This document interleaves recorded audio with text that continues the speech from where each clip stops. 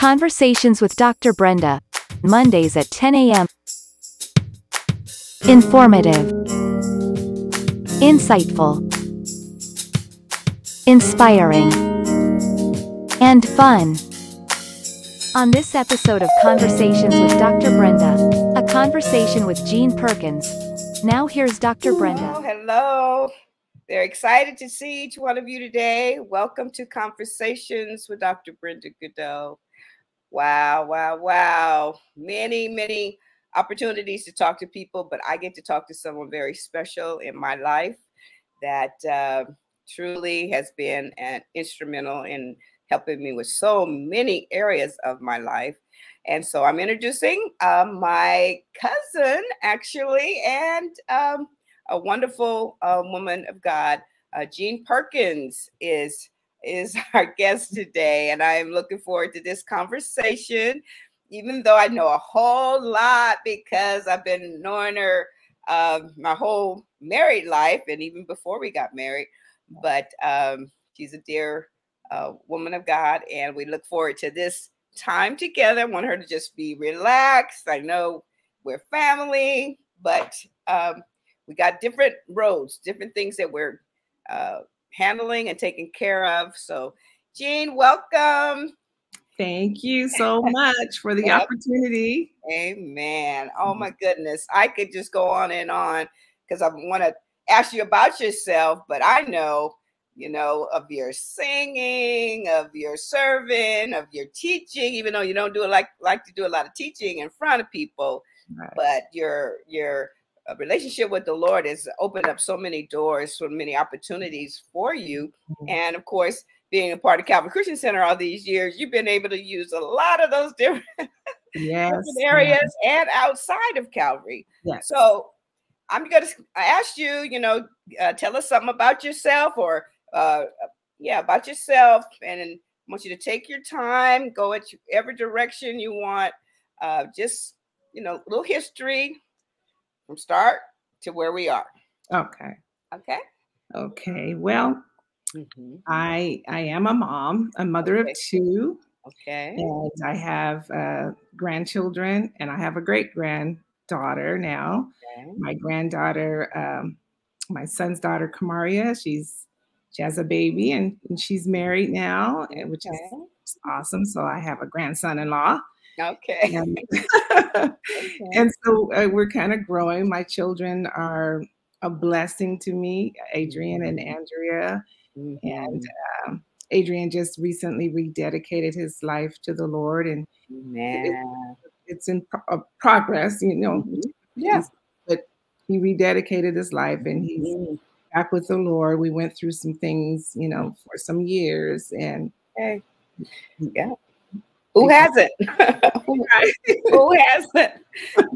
What a blessing to be able to pour in. I think about, I talked to you a little bit about watching him on the piano at Flossie's house, your mom's house, just, banging on the piano, but he kept banging until, he's awesome. He's just writing music. He's doing all kinds of, and playing. So his gifts are flowing through him. And so we're very thankful for that. Yes, and, he's very gifted, and I'm blessed to be his mom, and as well as my daughter Andrea. Mm-hmm. She has some health challenges, but she's overcoming in Jesus' name. In Jesus' name. Yes. So she's coming along as well. So I'm very grateful for her as well. She's a bright woman too, and she's jumping in some new ventures, and we're really excited about helping her get established in that, just I'm excited for her too, her to even want to take that on. For those that don't know, she's selling Mary Kay now. So she's very excited about it, and I'm trying to help her as well. So she's doing good. She has a son, Isaiah. He's away at college. Wow. That in itself is just amazing to me, to have a grandchildren, one married. Right.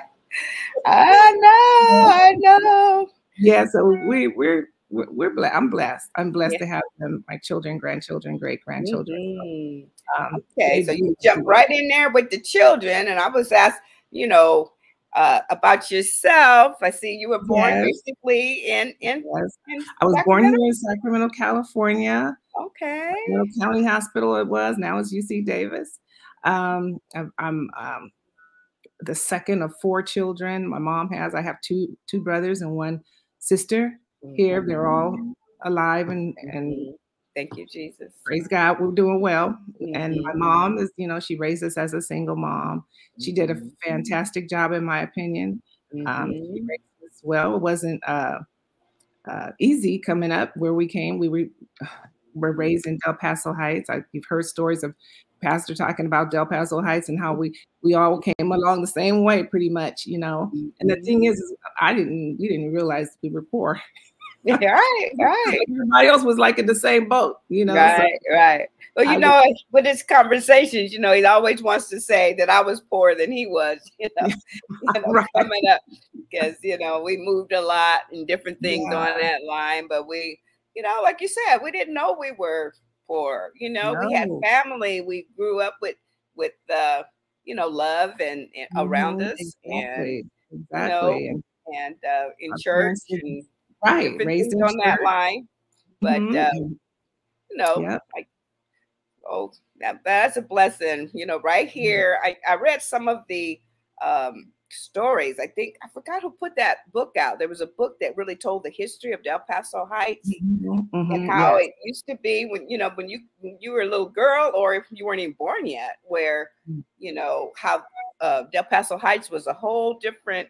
You remember reading any of that? Did you hear some of the Completely stories? different. Yes, I mean, and having grown up there, just having we were like self-contained in Del Paso Heights. We had our churches, we had our grocery stores, gas stations, we had a Black pharmacy that was Black owned, pretty much. We had a Black physician in the Del Paso Heights area that we all pretty much went to locally. And of course, if you had to go to hospital, you went to Sac County Hospital. And then Arcade Hospital, which we purchased some years later, but we went there as well. But it was a pretty much contained, and everything you needed was in Del Paso Heights. And it's amazing now to look at it and see how, yeah. Right. Well, we believe because we're still there as a church, we would still have some kind of influence in the area, but just for others to hear, those coming up behind us, hearing, just how it was, so much has changed, all over. Exactly. And my mom, raised us, in church, and she put the fear of God in us. So, in high school, junior high school, it wasn't about, we were afraid to do drugs and drink alcohol or anything like that. I'm not saying we didn't test it a little bit, but she instilled that fear in us. And I always had was something in me though. And I know it was God. The very beginning, just in high school, junior high school, my friends, they would smoke weed and do things like that, but I was afraid to do that. And so I never smoked weed or did, drugs or anything like that. Yeah. And I aspired to be better. I was determined in my mind I wasn't going to be a statistics. Heights, be a preteen pregnant, have a preteen pregnancy, marital, things like that. I wanted better for my life. Amen. Graduated from high school. I went over to Sac State at the time, Sacramento State University now. And back up a little bit, because right after I graduated from high school in 1972 is when Pastor ministered salvation to me, when he came back from the expo in Texas, and he ministered salvation to me. And I was just so excited. And I ran home. Again, we were close proximity to each other. He was cutting someone's hair in the garage of his mom's house in France. And I happened to go over there, and he just happened to have just come back from Texas, and he shared those 4 spiritual laws with me, and my life has never been the same. So I'm just so eternally grateful that he shared that with me at that moment, graduating from high school, going to college, and just, that coupled with what my mom had instilled in me, I wanted more. And then Calvary started, and I eventually joined Calvary Christian Center and started to hear the word, and how the word just impacted my life and changed my life in so many ways that I'm just blessed. I'm just Yeah. so thankful for Calvary because the Word of God. Mhm.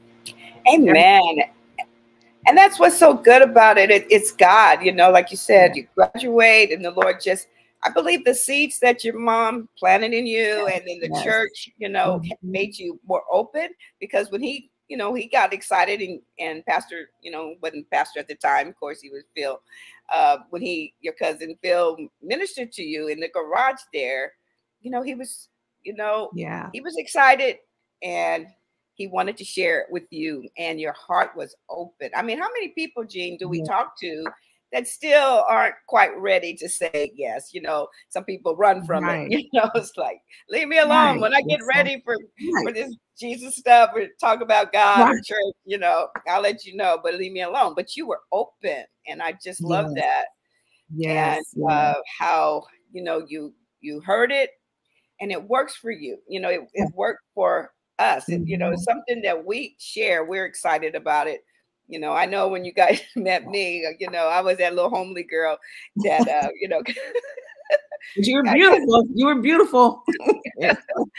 I heard this pastor talking about, but you were always so, so beautiful and so sweet. It's just, when I first met you, I think I was 17 or 18 years old when I met you. And I was just awestruck. I mean, even then there was a spirit about you, so sweet and so beautiful, that I knew that connection was that you were different from any other person that I knew that pastor had dated. And we can see the results of that right now, 50 years of marriage. Okay. Right. Very clear. But it's the Lord, and we wanted, to share it. I'm talking to him and he's kind of got his questions. And he was like, but again, it was God. When I go back to how God prepared your heart and how God prepared his heart, even to go, from what he was dealing with as far as his, family and, some of the things that he had dealt with. But God got a hold of his heart and he just made all the difference in the world. And God got a hold of your heart and just made, things that could have been different. I love the fact that, just like my mom put, and my mom and dad basically, we had a fear, we didn't have children out of wedlock. It was like, we're not putting anybody down because, we thank God for, but there was something about the fear of God. And this is what we want our young people to coming up to hear, hear our stories, how God did take our lives and changed it. We're not perfect. We never claimed to be perfect, but we're still working at it. But look what the Lord has done. I look at the blessings on your life and I look at, the favor and your tenacity to make things happen, and absolutely. Amen. It's only God. I know we can't do those things in and of ourselves. So it's only God that can give us the grace to do what we do. So I'm very, very thankful for my life,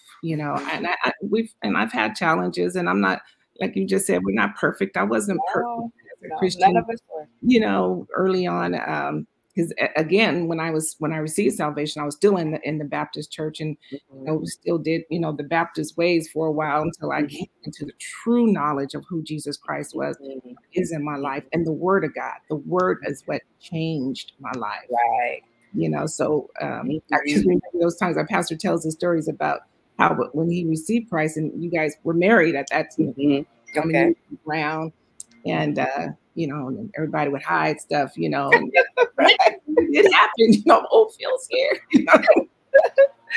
I remember there was a time when he talked about that too, and Nancy Wilson was in town, and he wanted to go see Nancy Wilson, but he wanted to, but he didn't want to, and he wouldn't go see her because it was, he felt that she was a secular artist at the time. So I'm like, she's so harmless, But he didn't see that as that because he was completely sold out. And and our family at the time didn't quite understand that. Now we do after we've been in the Word and now we understand completely. Yeah, he was just trying to be so, sensitive to, the leading of the Lord. And some things we didn't try to put that conviction on everybody else. It's just like, what we would do, like you was talking about even our wedding, how you were in the wedding, and so many of the family, and we were both at that time, at the Baptist church, and what a blessing. I mean, I like every step that God took us down, to where we are right now. I saw something in the Baptist church that I didn't see in the Church of God in Christ. It's the hospitality, the caring, for one another. It was certain things, like any church. There's got some things that we're all working on. So I thank God for every step, that absolutely, my path to where we are now, because all of it stems from the Word of God. They still, so yeah, so when we kind of came along, and some of the things that some people felt like, oh, that's okay. Well, our conviction was no, like he's doing right now, the WWJD, what would Jesus do? And so, and some people's ideas are different. Again, it's how you were raised, or what you feel is okay. But you gotta know the Holy Spirit, so he can, he can guide you and tell you, that might be okay for them, but I'm trying to do something else for you right now. And then when they get the revelation of it, then they'll make whatever decisions they need to make. But we know the way. So we just want to be the examples, while we're here. Like you said, you were here when Del Paso Heights was this way, and now we're still here. The Lord has blessed us to still be here, because just like I do, there's people that are no longer with us, that we've grown up with, but he allowed us to still be here in our right mind. Like you said, you was like 18 when I met you, and I was like 18. Got a few months on you, right? Just a few months, about 6 months. About 6 months, right? Something like that, But we were, we're young, and the Lord is blessed. We was it David that said, "I once was young, but now I'm old, older." We don't want to say old, right? But I've never seen the righteous forsaken, or his seed begging bread. He didn't say, "I never seen the person who never made a mistake." He said, "I've never seen the righteous forsaken, nor his seed begging bread." And because we call upon him, if we miss it in some areas, we just go back to him. And it's like, you're still our shepherd. We don't have to want. We can go back to you, and you can still lead us beside the still waters, and restore our soul. And that's what he's done. And that's it.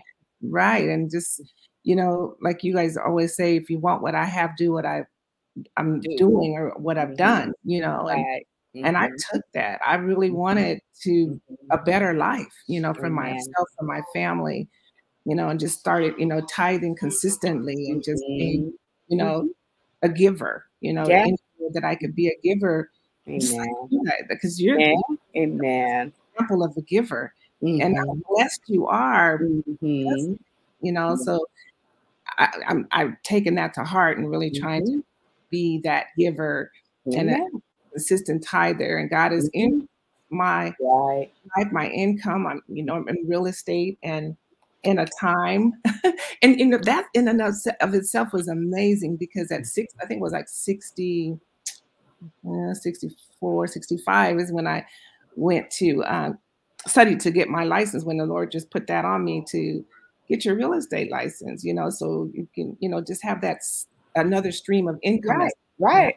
Taught us. And, so I did that, and then just and the test was a little difficult for me at that age. It's a lot of material, a lot of things, that we have to study. And in fact, I was just last night, I had to take the code of ethics test. And I was like, oh my God, this is a lot, But God is just amazing. He just helps everyone retain, the understanding. And so anyway, I took the real estate test in about 65, when I was 65. The first time I failed it, and I was tempted to give up, too old. Why would you don't have to do this, but the Lord told me, nope. Holy Spirit said, no, you're going to take it again. Amen. Studying, you're going to keep taking it till you pass it. And it did, and I took it again, and I did pass it. So wow. I'm really thankful for that. So Well, yeah, I'm loving it because when you and I'm glad you brought it up because I don't. So many people attack us because they say they're after the tithe, they're after your money, they're trying to do this and that, and so when I introduced tithing to pastor, it was, we didn't have a church then. We didn't have anything, it's right, something that right, I had learned. And it's like, you heard my story. I can't marry anybody that is not right, willing to right. put God first. When I say tithing and giving, Mhm, it's like mhm. that means you can put God first in every area of your life. If you can Every get a hold of area. your money, he can get a hold of your life. And Right. that's what he's done in your life. He Amen. if you grabbed a hold of it.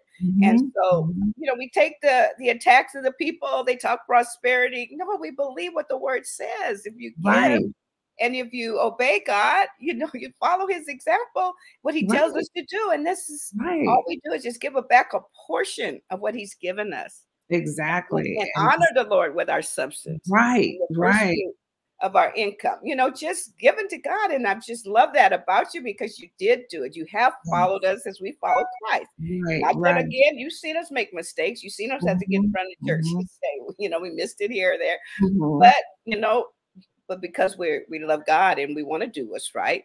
Right, And but right. I believe because of the tithing, I think it's the covenant protector. Yes, yeah, I believe that. I believe that. I know there's teaching out there otherwise, but I Mhm. just believe it, and Yeah. I'm seeing it. I'm seeing Mhm. God work in that area Mhm.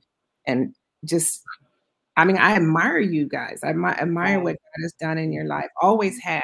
And Mhm. to see that and just to Well, that's a blessing because you've seen the good, the bad, and the ugly. Just yes. for you to admire, because again, and those that could no longer, hang around or stick around, we love them all, but Right. it's not that we're not going to disappoint each other probably along the way. Mhm, We're going to right. see some things that could be Oh, different, yeah. but Mhm. the love of God constrains us. It protects us and it brings us back. What is it?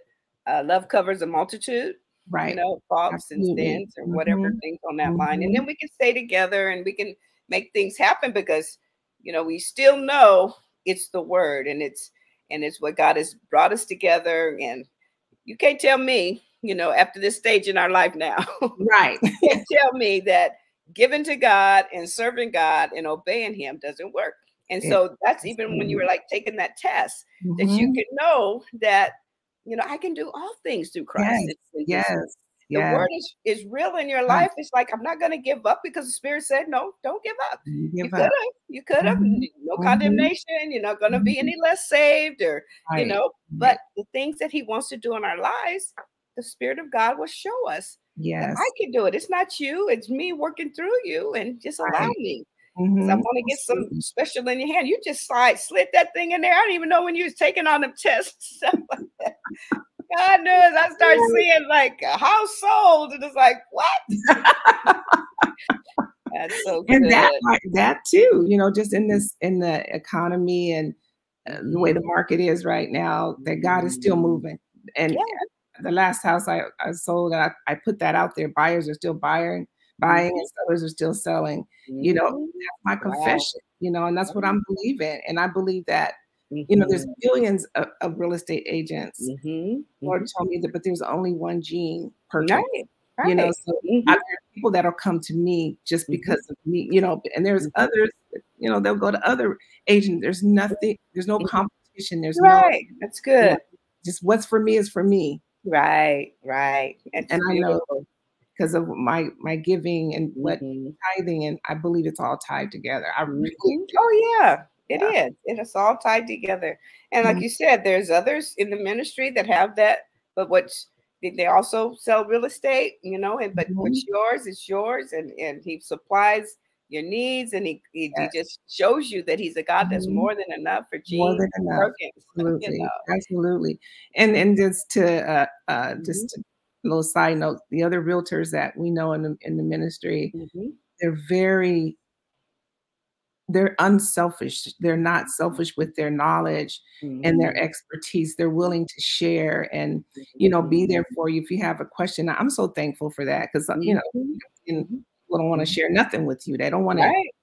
tell you nothing about real estate. Right. I'm new. I'm like, I admit I'm 4 years in now, like 30 years, 20 years, they're very willing to just help me along. If I have a question, they're right there.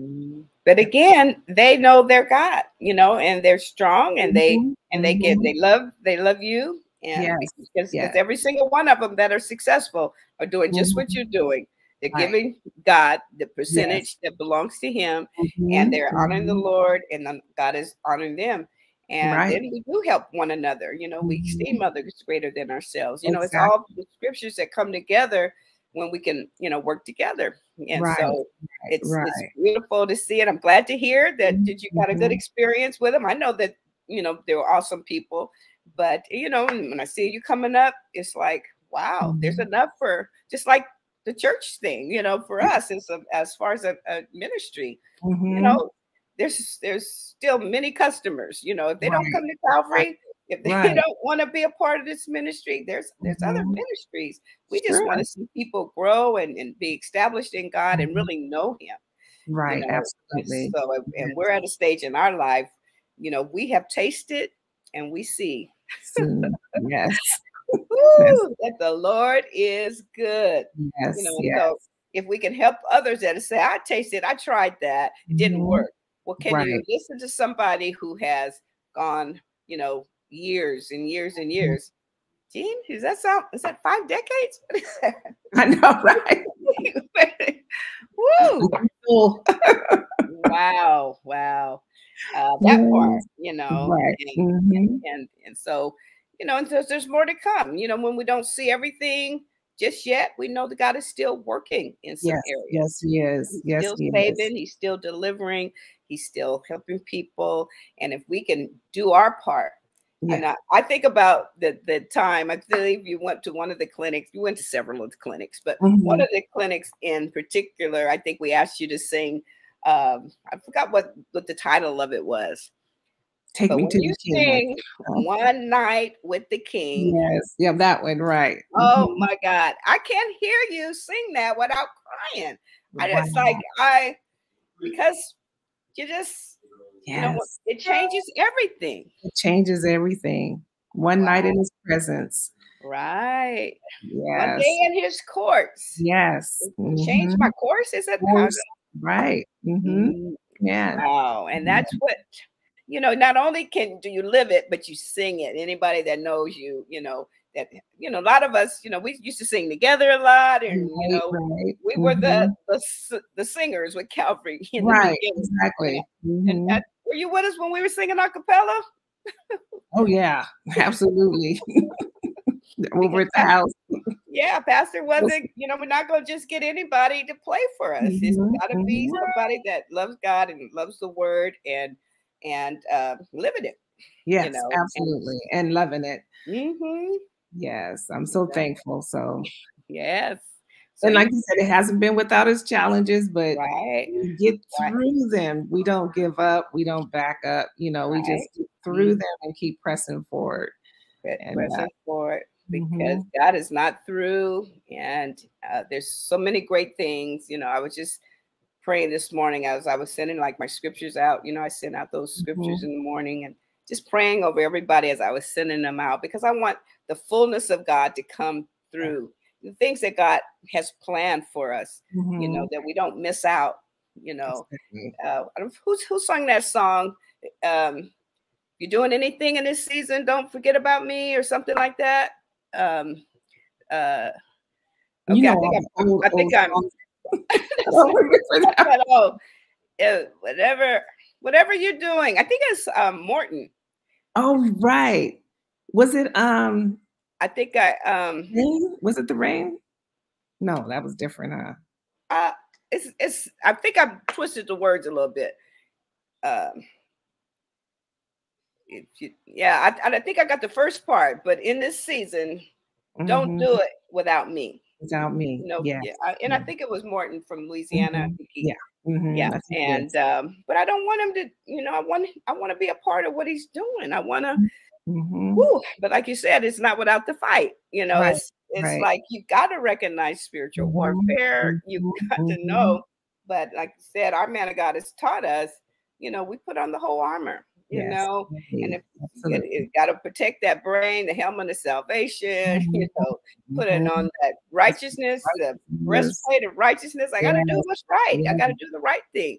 And the Spirit will guide us and show us, when we have to put the shield of faith in the oar. He'll tell us when to just be quiet and get out the way. Right. So it's Absolutely. it's just how we. Absolutely. Amen. I love it. I'm thankful to be here, thankful to serve you and Pastor, and wow, it's a blessing. Well, you're a blessing to us. You be making things happen, Jean, and we appreciate it. Appreciate you being able to put up the shields. Yeah. And as we put up the shields as different ones, because it's about the Lord, and it is. And those that we can help get into the kingdom, that's what it's all about. Yeah, right. Absolutely. Keeping our eyes on him, on the Lord, and not on man. That's so important, is that we're not focused on individuals. And I'm trying my best. Sometimes I fall short of that, but that's what I strive to do. Striving to just keep my eyes focused on him. Yes. Well, the Lord has done beautiful things in your life, and he's continually proven himself.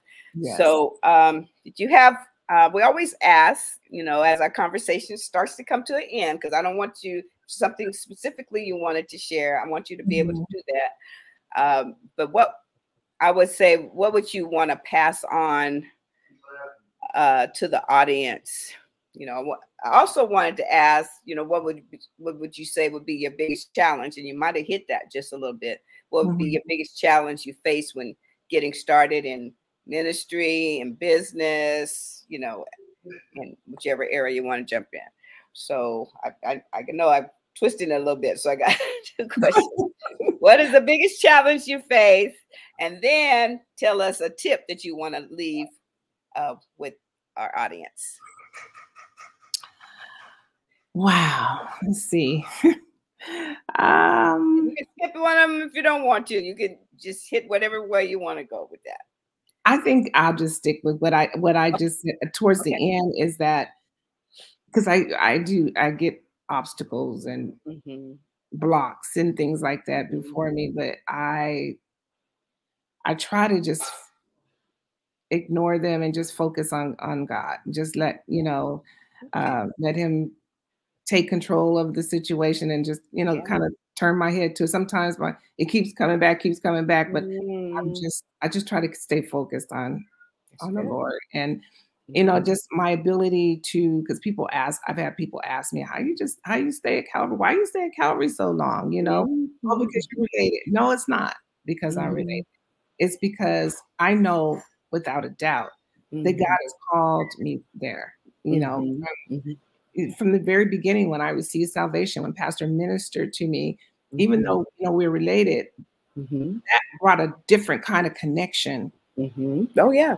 When he ministered that salvation to me, and then later on becoming a member, and let me say, in the beginning, I really didn't want to. I was so used to my Baptist church, my Baptist friends, and how they were doing things. When my ex-husband went to Calvary, he wanted something different. He wasn't going anywhere. And that's how I got there, because I was that's powerful. I like that church. And because we were there the first day, and first Sunday that Pastor, you guys opened. And at that time, the first service, I wasn't a member. Okay. I went home, and I was there, and I went home and I was talking about it, and I was so excited about it. And, and wow, that sounds like something. But it was different though. And I did say that. I said it was different. Not like Baptist Church of God in Christ. I said he teaches, from the Bible, and he said, wow, it sounds like my kind of church. I sound like something I want to check out. So he did. And then back the next week with him, and then the next weekend's when I joined, and because he joined. Okay. He joined, and we all joined, the baby's there. So we 3 Sundays in, from the beginning when we joined. And so I just, from that moment, and when God took me from the Baptist church to Calvary, that was it, and I grew to love the word, and it was different, but it was so life-changing. Yeah. And I can't even go back. Really different now to go back to the Baptist, because sometimes they have homecoming, and my mom will ask, well, she pre-COVID. And so when I went and a few times with her, and it was the same, it was like the same way I left it, how it 30 something, 40 years later, it's the same. Different people maybe, but everything seems the same. So I'm like, wow. And I'm not putting down right that all, because I love my Baptist roots. Right. I mean, The roots. Foundation. You can never, forget. Right. Never forget that. And my friends and I still have friends, close friends there, and we meet sometimes to go to lunch, and those are, it's like they were family, to us. Yeah. I'll never forget. Sure. It was a big part of my life. Yeah. But God was different, and then it changed my life. Amen. Well, when Phil first ministered to you, like you said, it was like 72. It was 72. Yes. And so the church didn't start till 80. So we were all, going there, because my thing was, whoever I marry, I'm gonna go to his church, so that was different for me, coming from my background. But we learned some things. We learned some things to do, and we learned some things what not to do. But we love the people. Oh my God! Yes. Talk about CL Cummings. Certain things that he taught us, and things that he learned, and was able to go to his homegoing service. It was very special, because he was a great man. Not perfect, just like anybody else, and then then Reverend Bernardo took over after that, so he was our pastor when we left our Baptist experience at Macedonia. But the mother office and the different the people were our family, the Dumases, and they love God, the Carlisles, it just was it was God. It was what he wanted to do, but we had to obey God. We got spirit filled, and then that was a kind of clincher, kind of like, we don't do that here. And it's like, okay, we're not going to be rebellious. Right. The pastors always said I would still be there. I would still be there. They didn't kick me out. Right. But he had to do what God called him to do. Yeah, had to do what God called me to do. Yeah. And that's funny, because it's, even though I was at Union Baptist, and there's Macedonia's New Testament, we all kind of intermingled, We did. Yeah. And, we're all like a big family, for those churches. I can remember as a child going to Macedonia, and Sister Lester, she was the mother. Yeah, Mother Lester. Mother. And you better not be talking. She didn't care where church you was from or who child you were. But we respected that. And so did our parents, that was so key to them, what they put into us also as children, it attributes to who and what we are today. Right. Oh my God. Phil talks about, things he learned, how Mother